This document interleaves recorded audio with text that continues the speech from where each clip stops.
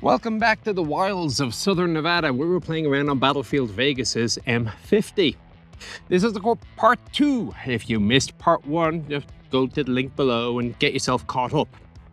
Otherwise, onwards. And you can see I'm standing in the loader's hatch. This is a oval loader's hatch. Most of the M50s by now would have had them, although there were some M50s still were built off the line with the older split hatch, if they had a hatch at all. Of course, a lot of the early 75mm turrets had no loader's hatch, and they created a field modification that you can install. It was a kit, basically. But loader's hatch here. Other things on the outside of the turret, well, of course, you got the French-made smoke grenade launchers.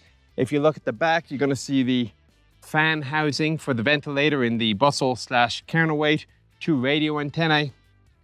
On the front of the turret, your spotlight controlled from inside, a vane sight, 2 machine guns. The Israelis love giving everybody machine guns. I've seen like an M5 half-track with like 6 machine guns scattered around the outside. They don't have many men in Israel. So in order to make up the numbers a little bit, they give everybody a machine gun. Why not? So we can see here, we got a caliber 50 on the pintle front and center in between the TC and the loader. And there is a caliber 30. Actually, it's a 7.62 converted just for the commander. A lot of Israeli vehicles, you will sometimes see another caliber 50 mounted on the gun tube. And there is a mount just forward of the mantlet, but that is not for a caliber 50. That is for a spotlight for fighting at night. So that is basically it for the outside. Now it's time to go in.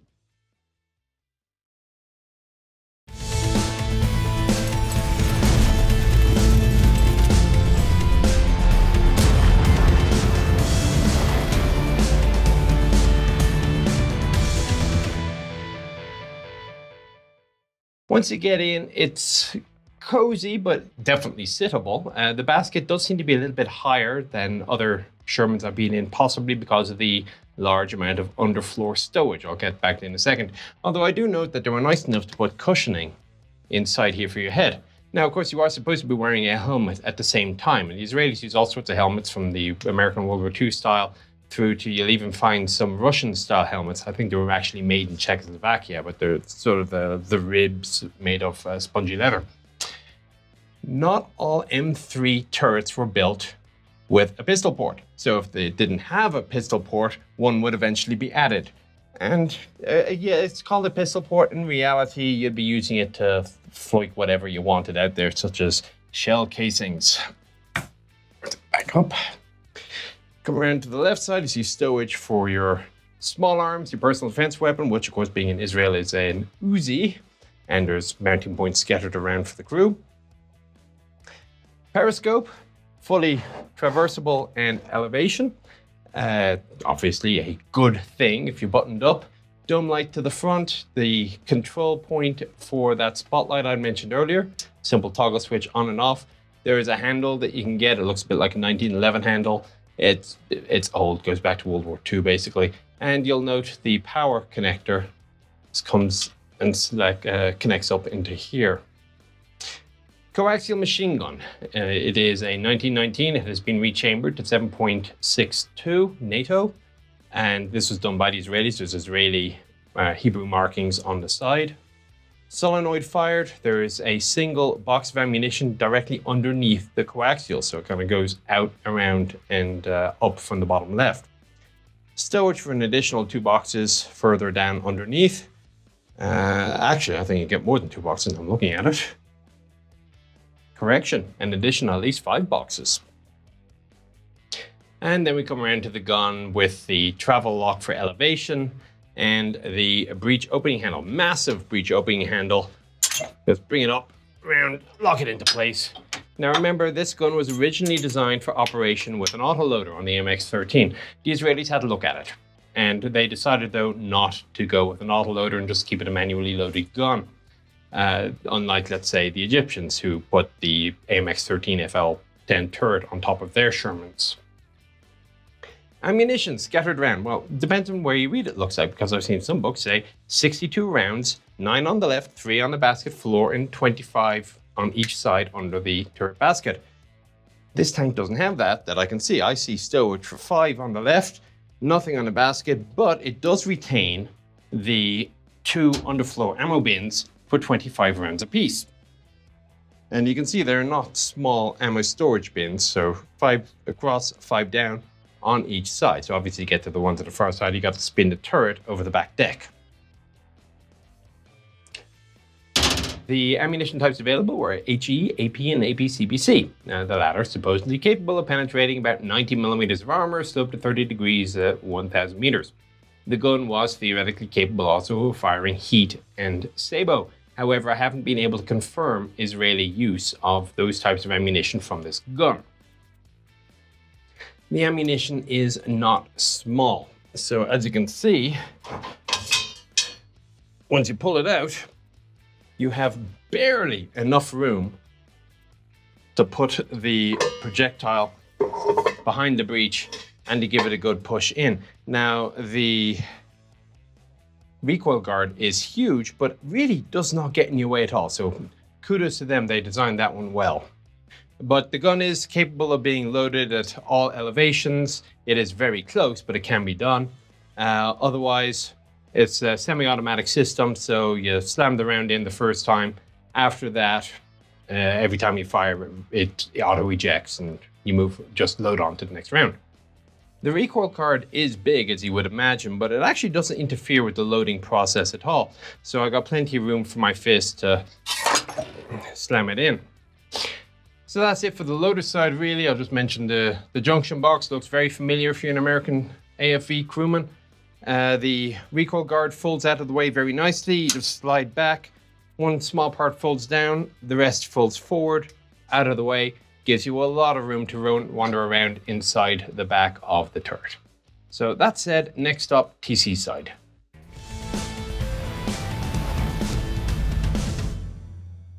All right, so I come over to the right-hand side of the turret. I've put the recoil guard back up just to simulate the lack of space.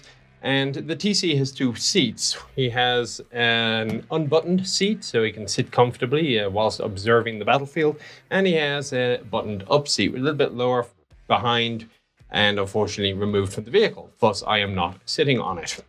However, I will note that he doesn't actually have a whole hell of a lot of room because I'm sitting on the gunner's seat. The backrest would be here. So you can see his backrest, his seat is here. He only has this much room for the gunner's backrest. You've pretty much got to sort of straddle one leg each side of the gunner. And just be careful with your left leg because the recoil guard doesn't go down sufficiently far to cover it, which is probably a little bit disconcerting. As you start at the back of the turret, I do note a couple of mounting points for flashlights and whatnot. The radios are mounted more or less in the same place as they always have been.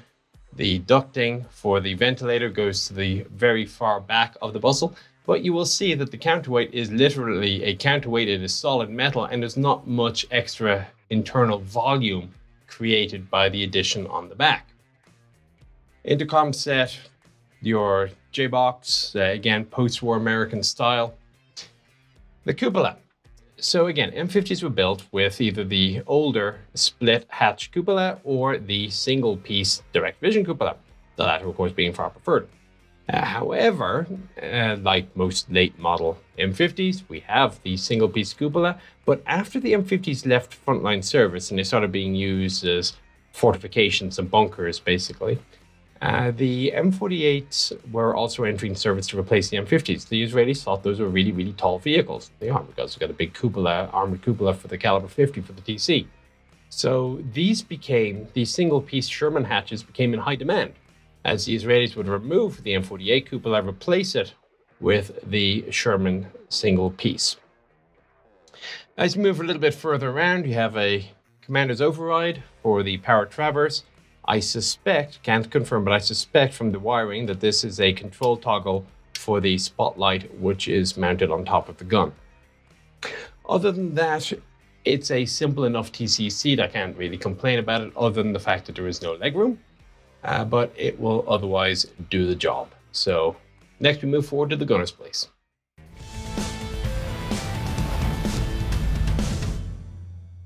Gunner's not doing too badly. Yeah, my legs are a little long, but that's typical for me in an older tank. Certainly it's very fightable for me. So, where to start? I guess we'll start off with the gun itself. Now, it's often stated that the CN7550 is a copy of the Panther's KWK-43. I have found nothing to corroborate this at all. Yes, it's a 75mm gun. So it's the one on the original Sherman, and there's obviously no correlation there. The chamber size is different. You cannot put German ammunition in the French gun or vice versa. As near as we can tell, the closest it happened is that the French studied the Panther's gun, maybe got a couple of hints or tips, but otherwise it's an independent development. As you look forward, you're going to see, again, several things here. So for example, the gunner's quadrant here for indirect fire to use in conjunction with the azimuth indicator on the right. You can see the large bolts that I'd mentioned, which hold the entire gun assembly on, and you can look through and you can see the trunnions well forward on either side of the gun, and you can see the way that the mantlet is configured. There would ordinarily be a telescopic sight here. It has been removed from the vehicle, unfortunately. We don't know why. Curse whoever that was.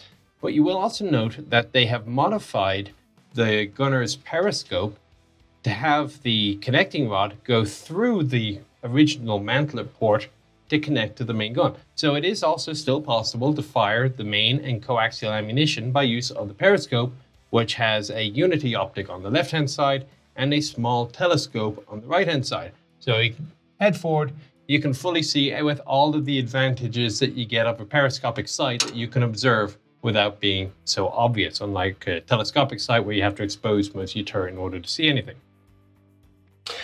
He has a junction box of its own. Once the traverse lock is released, traverse is conducted either by manual traverse in the traditional manner, or you disengage the clutch and there is a power traverse option by use of the handle down at the bottom. It's an oil gear power traverse system here. Just next to the power traverse control handle, you're going to see the main power box. So there's a big toggle here for turret power. You can also toggle on and off the coaxial machine gun and the vents. Elevation on the left-hand side is again the same sort of control handle with a clutch to select elevation with manual control or power control. However, I see no indication that a stabilizer has been retained. Maybe it was and it's now no longer in the vehicle. Getting good information on an M50, at least in English, is surprisingly difficult. Other than that, again, more protection for the gunner. And he just needs to be careful to remember to leave the TC enough room. But again, he's the gunner. He's going to be leaning forward and to the right. He's going to be leaning into the gunner's periscope. So he's not going to interfere with the TC quite as much as perhaps you might think.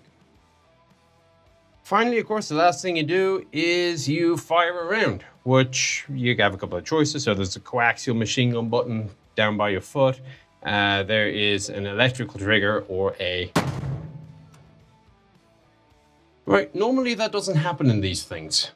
Might be a good idea to get out of here.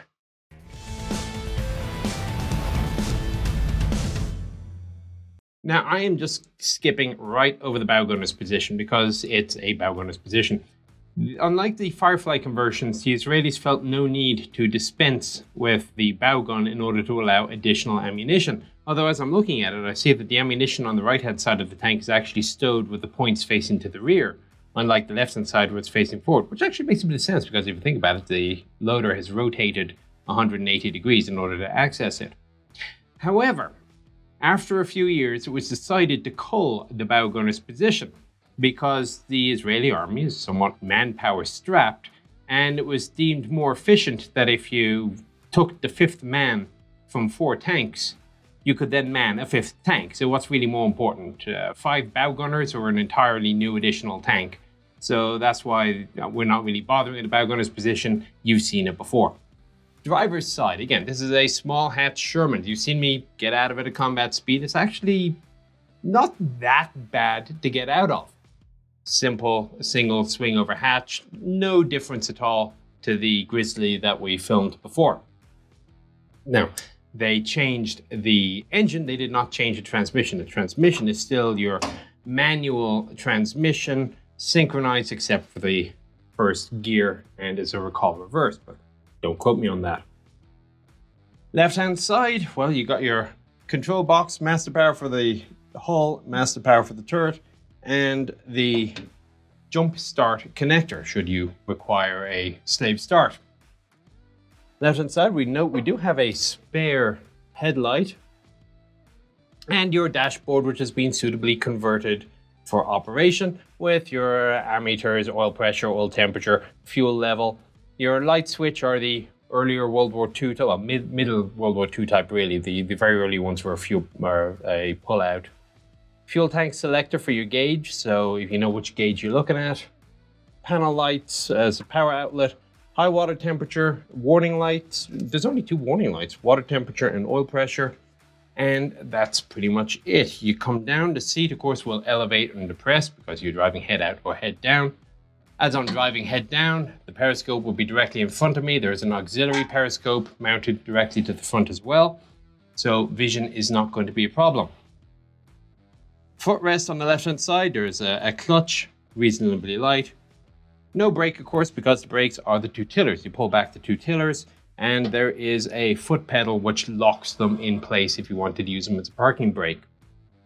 And of course on the right hand side is an accelerator. All right, so as I said, it's probably best we relocate before the local constabulary come to find out what that loud noise was.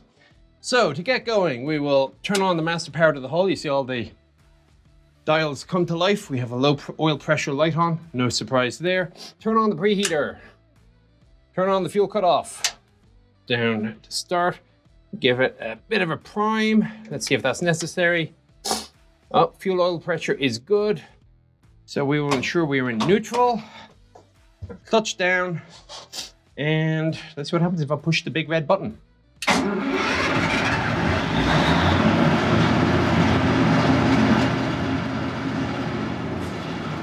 to get out of here.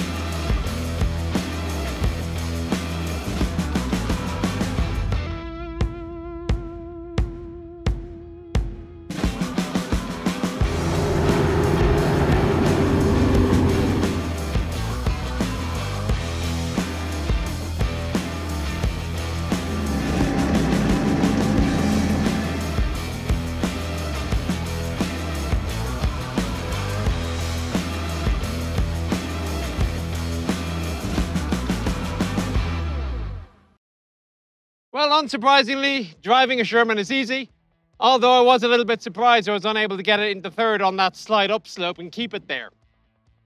So Moran 300 M50s were totally converted by the Israelis, but by 1973 they were starting to get a little bit inviolable in the theatre. So they started being converted to other roles, such as artillery. Not all of them though. In the late 70s, about 30 to 50 of these M50s were handed over to an Israeli-backed militia force in Lebanon, the South Lebanon Army. And that explains the 016 mark I mentioned on the bow earlier, because they all had numbers welded to the front. So a 4th army for this vehicle. By the late 80s, though, they were also returned to Israel for future use. Other vehicles start service as fortifications. About 50 were sent to Chile, where they had their 75mm guns removed and replaced by 60mm high-velocity guns. They also had their Cummins engines replaced by Detroit diesels. If you're wondering why we were playing with a live cannon tank, well, that's because it is the business of Battlefield Vegas to have tanks available for people to rent out and shoot live rounds. So if you're ever in the Vegas area, tell them we sent you, and who knows, maybe they'll hook you up with something. So anyway, that's it, your M50. I hope you found it interesting and informative. Take care, and I'll talk to you on the next one.